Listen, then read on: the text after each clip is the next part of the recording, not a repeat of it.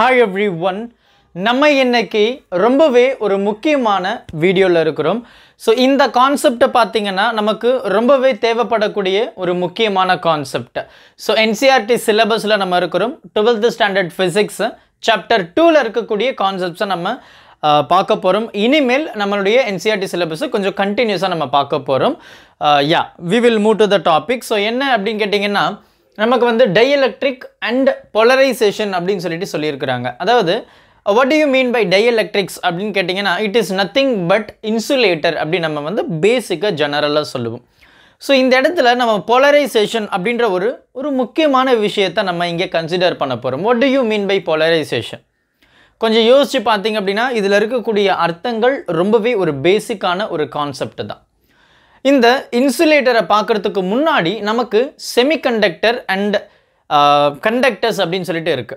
Semiconductor பாத்தீங்கன்னா இந்த கண்டக்டருக்கும் இந்த இன்சுலேட்டருக்கும் இடையில இருக்குது செமிகண்டக்டர் அப்படினு சொல்லுவோம். பார்ஷியலி கண்டக்ட் ஆகும் அப்படின்ற மாதிரி.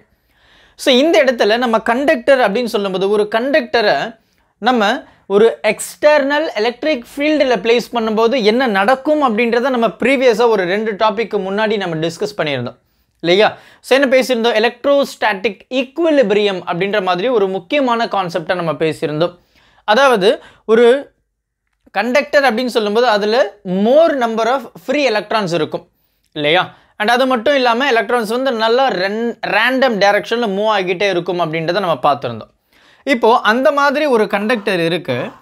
அந்த கண்டக்டரில் இப்போது நான் எக்ஸ்டர்னல் ஃபீல்டு அனுப்புகிறேன், வெளியில் அந்த கண்டக்டர் வழியாக நான் அனுப்புகிறேன். அப்போ என்ன ஆகும்? நமக்கு இந்த கண்டக்டரில் இருக்கக்கூடிய அந்த சார்ஜஸ், அதாவது positive charges and negative charges வந்து அலைன் ஆகும். எப்படி அலைன் ஆகும் உங்களுக்கே தெரியும். ஸோ இது வந்து எலக்ட்ரிக் ஃபீல்டு வந்து இந்த டைரக்ஷனில் போகுது. So we can blindly say this is positive and this is negative. அப்போ இந்த சமயத்தில் என்ன ஆகும்? இந்த பக்கம் ஃபுல்லாக நெகட்டிவ் சார்ஜஸ் அக்யூமுலேட் ஆகும், இந்த பக்கம் ஃபுல்லாக பாசிட்டிவ் சார்ஜஸ் அக்யூமுலேட் ஆகும் அப்படின்றத நம்ம பேசியிருந்தோம் இல்லையா? ஸோ என்ன ஆகுது?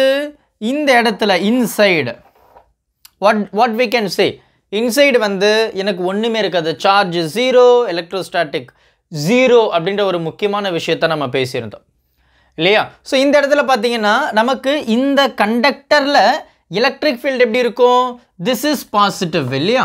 This is positive and this is negative. we know that electric ஃபீல்டுடைய direction வந்து பாசிட்டிவ் சார்ஜ் இருந்து நெகட்டிவ். அப்போ இப்படி தான் இருக்கும் கண்டக்டரில் எலக்ட்ரிக் ஃபீல்டு. நம்ம எக்ஸ்டர்னலாக இந்த கண்டக்டருக்கு அனுப்பக்கூடிய எலக்ட்ரிக் ஃபீல்டு எப்படி இருந்தது? இந்த டைரக்ஷனில் இருந்தது. நான் மார்க் பண்ணியிருக்கேன் பாரு. அப்போ இந்த டைரக்ஷனில் இருக்குது. அப்போது என்னுடைய எலக்ட்ரிக் ஃபீல்டுக்கு ஆப்போசிட் டைரக்ஷனில் தான் இந்த கண்டக்டருக்கு உள்ள எலக்ட்ரிக் ஃபீல்டு வந்து கிரியேட் ஆகுது. அப்போ இந்த ரெண்டுமே பார்த்தீங்கன்னா will be equal and opposite. So we can say that external field, ஓகேவா, அதாவது எக்ஸ்டர்னல் வெளியில் இருக்கக்கூடிய எக்ஸ்டர்னல் எலக்ட்ரிக் ஃபீல்டும் இன்டர்னல் எலக்ட்ரிக் ஃபீல்டும் எப்படி இருக்குது? 0வா இருக்குது. ஸோ விச் மீன் ரெண்டுமே both are opposite and equal அப்படின்றத நம்ம சொல்கிறோம். ஸோ இந்த இடத்துல அதாவது இன்சைட் த கண்டக்டர் வந்து எக்ஸ்டர்னல் எலக்ட்ரிக் ஃபீல்டுக்கு இதில் ப்ரொவைட் ஆகக்கூடிய internal electric field equal and opposite ஆகிற வரைக்குமே இந்த இடத்துல சார்ஜ் மூமெண்ட் வந்து இருக்கும். பிஃபோர் திஸ் பார்த்தீங்கன்னா எனக்கு positive negative positive negative positive negative positive நெகட்டிவ்னு அப்படியே ரேண்டம் பொசிஷனில் இருக்கும். Once we apply the external electric field இந்த இடத்துல சார்ஜஸ் வந்து ஒரு பர்டிகுலர் டைரக்ஷனில் மூவ் ஆகும். அந்த பர்டிகுலர் டைரக்ஷன் அப்படின்றது இந்த சைடு ரைட், அதாவது இந்த எக்ஸ்டர்னல் எலக்ட்ரிக் ஃபீல்டுக்கு ஆப்போசிட் டைரக்ஷனில் இந்த நெகட்டிவ் சார்ஜஸும் சேம் டைரக்ஷனில் பாசிட்டிவ் சார்ஜஸும் இருக்கும் சரியா? அப்போ இது வந்து கண்டக்டரை பொறுத்த வரைக்கும் பேசிக்காக நமக்கு தெரிகிற ஒரு கான்செப்ட் தான். இதை வந்து நம்ம எலக்ட்ரோஸ்டாட்டிக் ஷீல்டிங் அப்படின்ற மாதிரி ஒரு கான்செப்டை படிச்சிருந்தோம், கேவிட்டி அப்படின்ற ஒரு கான்செப்டை படிச்சிருந்தோம். அப்போ சார்ஜஸ் வந்து சர்ஃபேஸில் தான் ஈவனாக டிஸ்ட்ரிபியூட் ஆகியிருக்கும் அப்படின்றத நம்ம டீட்டெயில்டாக பேசணும். அப்போ இந்த இடத்துல நம்ம டைஎலக்ட்ரிக் அப்படின்றது ஒன்றும் இல்லைங்க, it is nothing but the insulator right. Dielectric is nothing but insulator. அப்போ இன்சுலேட்டர் அப்படின்னு சொல்லும்போது we can clearly say that the number of negative charges present in that object is very very less. நம்ம free எலக்ட்ரானை இல்லைன்னு சொல்லிட முடியாது. Open statement we cannot give. அந்த இடத்துல ஃப்ரீ எலக்ட்ரான் இருக்கும், ஆனால் ரொம்ப குறைவாக இருக்கும். அந்த எலக்ட்ரான் வந்து எப்படி பார்த்தீங்கன்னா நியூக்ளியஸ் கூட ரொம்ப அட்டாச்சாக இருக்கும். we cannot take very easily from the atom. சரியா? ஸோ அந்த இடத்துல ரொம்ப லெஸ் நம்பர் ஆஃப் எலக்ட்ரான்ஸ் வந்து இருக்குது, ஃப்ரீ எலக்ட்ரான்ஸ். இந்த இடத்துல நான் வந்து இப்போ கண்டக்டரில் கொடுத்த மாதிரி இந்த இன்சுலேட்டர்லேயும் எக்ஸ்டர்னலாக ஒரு எலக்ட்ரிக் ஃபீல்டை கொடுக்குறேன். இப்போ இந்த இடத்துல என்ன நடக்கும் அப்படின்னு கேட்டிங்கன்னா, சேம் திங் வில் ஹேப்பன். இந்த ஆப்ஜெக்ட், அதாவது இதை இப்போ இன்சுலேட்டரை அசியூம் பண்ணுங்க. அப்போ இந்த இன்சுலேட்டர்லேயும் இதே மாதிரி சார்ஜஸ் வந்து டிஸ்ட்ரிபியூட் ஆகும், அலைன் ஆகும். அப்போது அதே இன்சுலேட்டருக்கு இடையிலையும் எலக்ட்ரிக் ஃபீல்டு ஜெனரேட் ஆகும். அந்த எலக்ட்ரிக் ஃபீல்டு பார்த்தீங்கன்னா இந்த எக்ஸ்டர்னல் எலக்ட்ரிக் ஃபீல்டுக்கு அப்படியே ஈக்குவல் அண்ட் ஆப்போசிட்டாக இருக்க முடியாது, will be less. External electric ஃபீல்டை விட இந்த இன்சுலேட்டரில் ப்ரொவைட் ஆகக்கூடிய எலக்ட்ரிக் ஃபீல்டு கொஞ்சம் குறைவாக தான் இருக்கும். அப்போது we can say that இந்த எக்ஸ்டர்னல் எலக்ட்ரிக் ஃபீல்டை விட இந்த இன்டர்னல் எலக்ட்ரிக் ஃபீல்டு குறைவாக தான் இருக்குது. So we can say that the external electric field internal electric field not equal to 0. சரியா? not equal to 0. so என்ன ஆகுது? it reduces the electric field but we cannot make it to be 0. இதுதான் கண்டக்டருக்கும் இன்சுலேட்டருக்கு இடையில இருக்கக்கூடிய மிகப்பெரிய ஒற்றுமை, வேறுபாடு. சரிங்களா? அப்போ இந்த டயலெக்ட்ரிக்ல நமக்கு சார்ஜஸ் வந்து ரெண்டு டைப்பாக அலைன் பண்ணியிருக்காங்க, 2 types. ரைட்? ஸோ 2 டைப்பாக வந்து நம்ம அலைன் பண்ணியிருக்கோம். முதல்ல என்ன அப்படின்னு கேட்டிங்கன்னா, first nothing but polar molecules. Right? So அடுத்து பார்த்தீங்கன்னா நான் போலார் மாலிக்யூல்ஸ். அப்போ இந்த போலார் மாலிக்யூல் அண்ட் நான் போலார் மாலிக்யூல் அப்படின்னா என்ன சார், ரொம்ப பெரிய விஷயமா சார் அப்படின்னு கேட்டிங்கன்னா, இல்லைங்க, ரொம்ப சிம்பிள். இந்த போலார் மாலிக்யூலை பொறுத்த வரைக்கும் எனக்கு பாசிட்டிவ் சார்ஜ் நெகட்டிவ் சார்ஜ் இருக்கும். இந்த நான் போலார் மாலிக்யூலை பொறுத்த வரைக்கும் எனக்கு பாசிட்டிவ் சார்ஜ் இருக்கும், நெகட்டிவ் சார்ஜ் இருக்கும். என்ன சார் எல்லாமே ஒரே மாதிரி தானே இருக்குது, அப்போ இது ரெண்டுத்துக்கு என்ன சார் வித்தியாசம் அப்படின்னு கேட்டிங்கன்னா, இந்த போலார் மாலிக்யூலில் ஒரு நெகட்டிவ் சார்ஜுக்கும் பாசிட்டிவ் சார்ஜுக்கும் இடையில் ஒரு கேப் இருக்கும். there will be some gap between positive and the negative charge. எதில்? போலார் மாலிக்யூல்ஸில்.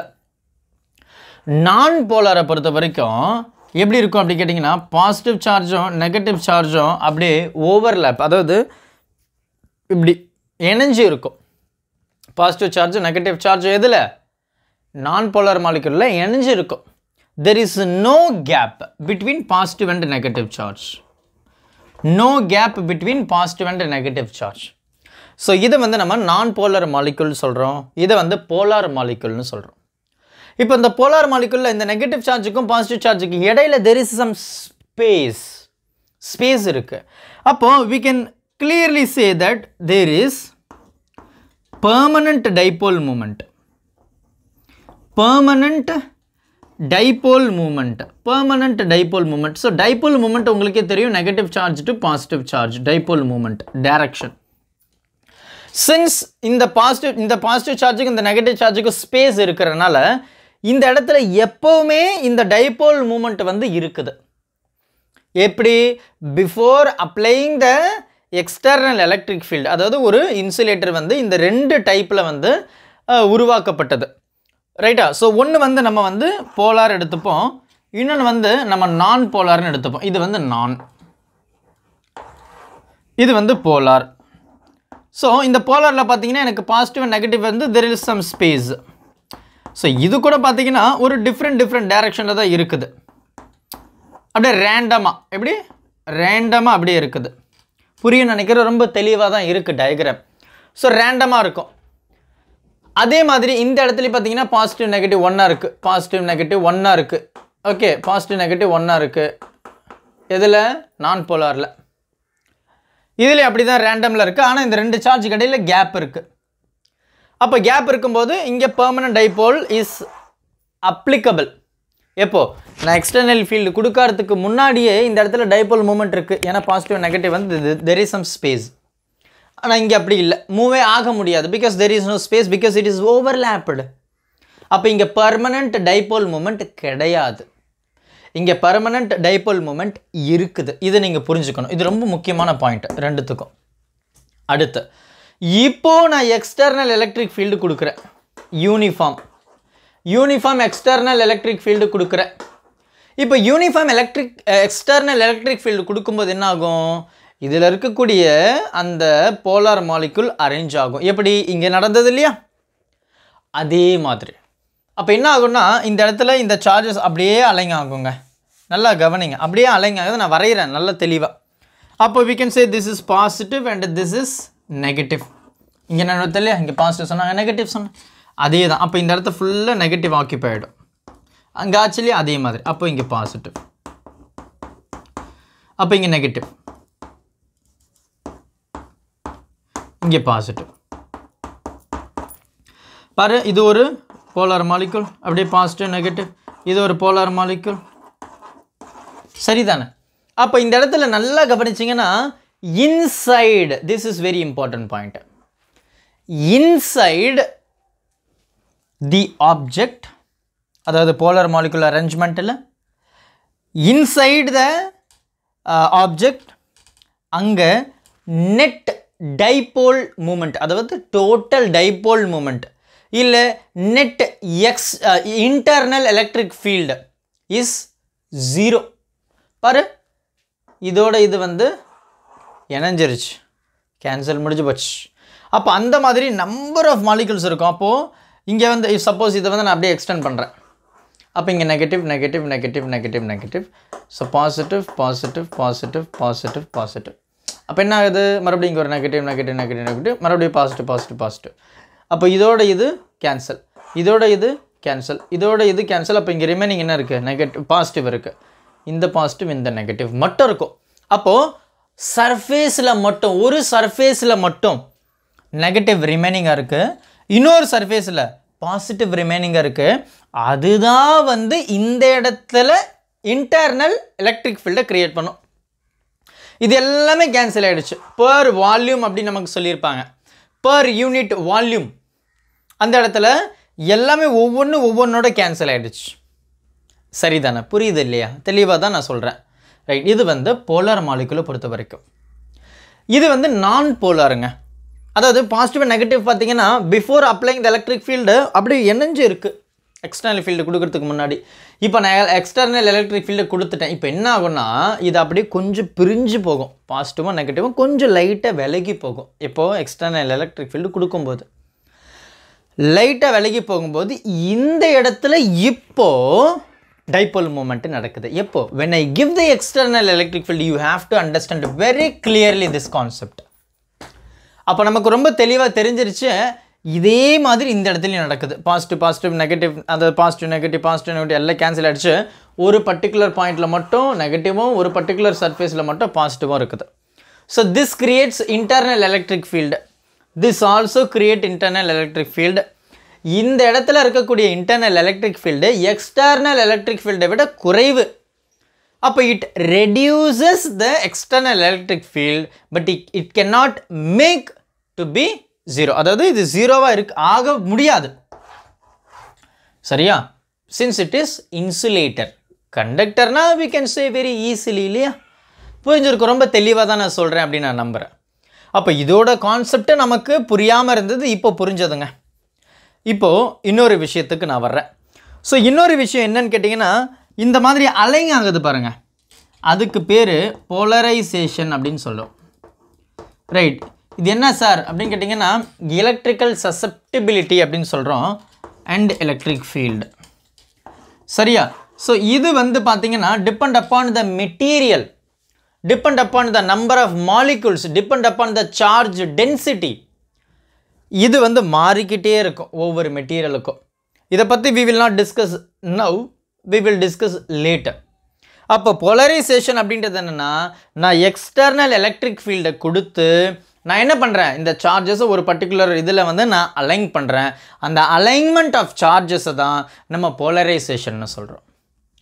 அப்போது இந்த அலைன்மெண்ட்டை நான் இன்னமும் இன்க்ரீஸ் பண்ணலாம், அப்படியே ஸ்டெடியாக அப்படியே சீராக்கலாம். எப்படி? By increasing the external electric field. அதுதான் இங்கே ஈக்குவல் டுன்னு போட்டிருக்கு.